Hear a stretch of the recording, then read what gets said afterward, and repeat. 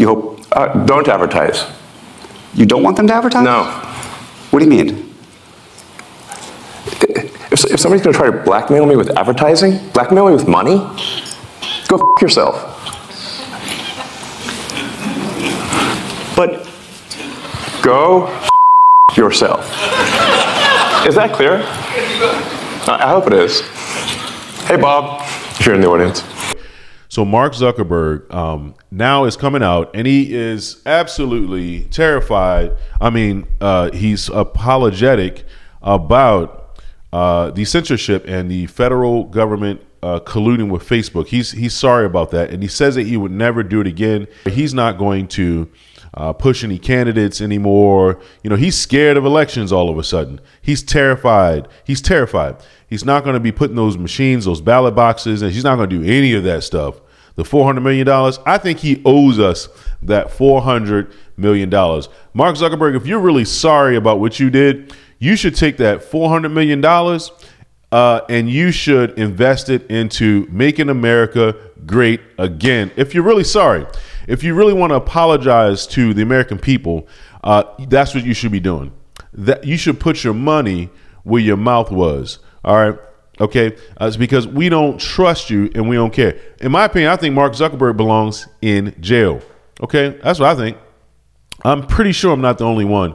The election interference, him and Jack Dorsey suppressing the Hunter Biden laptop story, interfering in the 2020 election on the highest level possible, using social media to do so. Man, Mark Zuckerberg's got a lot of problems. OK, he's got a lot of problems nowadays, and he's getting humbled. It's great to see. It's good to watch, but I wouldn't be satisfied until he's in jail, honestly, in my opinion. But I want you to look at these news clips because it's going to go into great detail about exactly what's happening in the headlines with Mark Zuckerberg. Take a look at these. Meta CEO Mark Zuckerberg is making headlines saying that he regrets the social media company giving into pressure from the Biden administration to censor COVID content during the pandemic. In a letter to the House Judiciary Committee published yesterday, Zuckerberg said he would push back if it were to happen again. He said he regrets the decisions made in 2021 to remove certain content, including humor and satire from Facebook, Instagram, as well as WhatsApp. The White House defended its approach in a statement saying, quote, "When confronted with a deadly pandemic, this administration encouraged responsible actions to protect public health and safety." Big Meta CEO Mark Zuckerberg feeling bad for caving to the Biden-Harris White House, who he admits pressured him and his company into censoring COVID content. Zuckerberg writing, quote, "In 2021, senior officials at the Biden administration, including those from the White House, repeatedly pressured our teams for months to censor certain COVID-19 related content, including humor, satire, and express significant frustration when we did not meet their demands. I believe the government pressure was wrong, and I regret that we were not more outspoken about it." GOP Congresswoman Laurel Lee sits on the House Judiciary Committee, and this is a big moment for her. What do you take from this confession?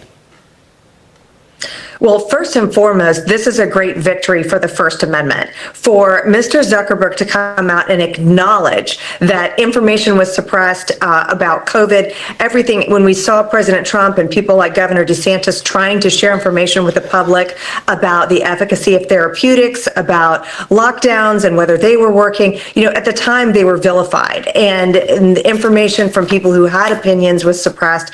And to see Mr. Zuckerberg acknowledging this is really important. It shows the lengths that the Biden administration went to try to shut this information down. And the other thing that he mentions in this letter that's really critical is an acknowledgement that the Hunter Biden laptop story was suppressed. And that's something that we have spent so much time in judiciary working on and trying to bring to light, is that we have 51 intelligence officers basically lie to the American people and try to cast this as Russian disinformation when it wasn't. And that information was suppressed in the lead up to the election. So it's very important for us to be able to show, these are the real facts of what was going on then, and the lengths to which this administration was going to try to hold back this information from the American people. But remember, when the laptop was out there, President Trump was president. So somehow the challenging party had more sway with the FBI and other agencies than the one in power, which is bizarre. Meanwhile, the White House just given us this statement on this. When confronted with a deadly pandemic, this administration encouraged responsible actions to protect public health and safety. And our position has been clear and consistent. We believe tech companies and our private actors should take into account the effects their actions have on the American people while making independent choices about the information they present. So if you bring up something like ivermectin, that's being irresponsible. In whose eyes? In some officials' eyes? In other people's eyes, it didn't. That's the big question. If you went against what they thought was right, then you're wrong until further notice. That's a bad precedent.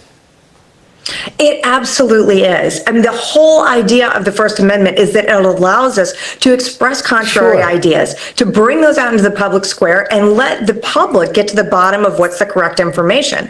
And what's worse, history tells this story, and we now know what the data shows us about the fact that there were effective therapeutics, the fact that it was appropriate to be prioritizing seniors and the vulnerable. So, not only was it wrong for them to try to suppress opposing viewpoints, the actual data that we now have related to the pandemic demonstrates that these positions they were suppressing, that many of them were actually correct, and that the public would have benefited from having them out there and getting the option to make their own choices. Yeah. Now we know a lot of the so-called facts were wrong. So the number one lesson here, the number one lesson for all of us, I don't care how smart you think you are.